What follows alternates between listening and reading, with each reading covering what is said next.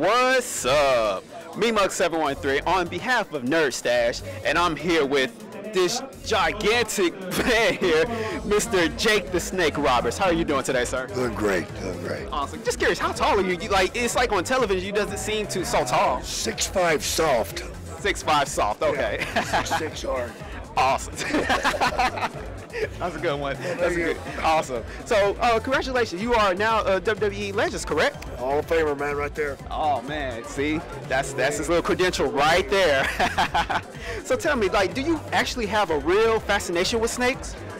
You know, truth is, I hate snakes, man. I couldn't stand them.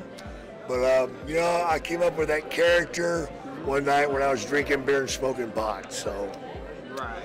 Sometimes you need to check these ideas out because it's like, I took the idea out there and I handed it to him, and then I went, wait a minute, I'm terrified of snakes, holy crap, what do I do now?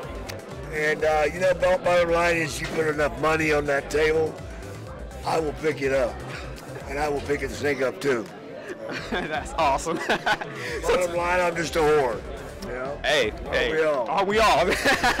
So tell me, through your career as Jake the Snake Roberts, was there like a favorite rivalry or story arc that you had a particular favoritism? I was very fortunate to be in the ring with some of the greatest talent ever. I mean, Ricky Steamboat, Ronnie Garvin, Andre the Giant, Ted DiBiase, Rick Rude, Earthquake, Bad News Allen. I mean, right down the line, man.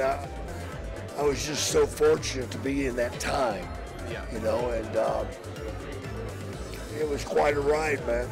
Yeah. Quite a ride. Absolutely. Like back in those days, I was like yay high. I wasn't watching it until I was probably about my teenage years. But now since they have the WWE Network, I went back and binge watched a bunch of those old episodes and everything, especially the pay-per-views. Good stuff. Oh, you already know. Absolutely, man. I mean, absolutely. I'm so grateful for the WWE Network because I'm getting a whole new fan base.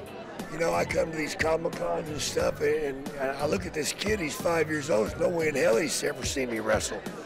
But WWE Network, man, and hey, they're feeding me. That's a good thing. Absolutely, absolutely. Going back to the snakes things, I know you said that you hate snakes, and I'm assuming you don't own any personally. No, I don't. Okay. No, I don't. I gave those up, along with alcohol and cocaine. Hey. I quit all three. Hey, absolutely, man. Sobriety is a very important thing. 3.5 years sober now. Okay. Check the movie out. It's on iTunes right now. It's #1 on iTunes. You know, and I'm just telling all the kids out there, don't do it. Don't do it. It's a bad road, man. It's a real bad road. Yeah, absolutely. And I'm glad you're so open about that. If you want to live free, man, you got to stay free of the stuff that hurts you. And, you know, people say, well, why'd you do cocaine? Because I liked it. It was fun at first, but right around the corner, hell was waiting, man, and it got me. Yeah. It got me. Absolutely. Well, Jake, it's been an honor. Be sure to check out Resurrection of Jake the Snake on iTunes. And yeah, it's been an honor, dude. Definitely. Hey, remember, always feed your snake. You know what I'm saying? Yeah. Always feed your snake. MeMug713 on half Nerd Stash, signing out.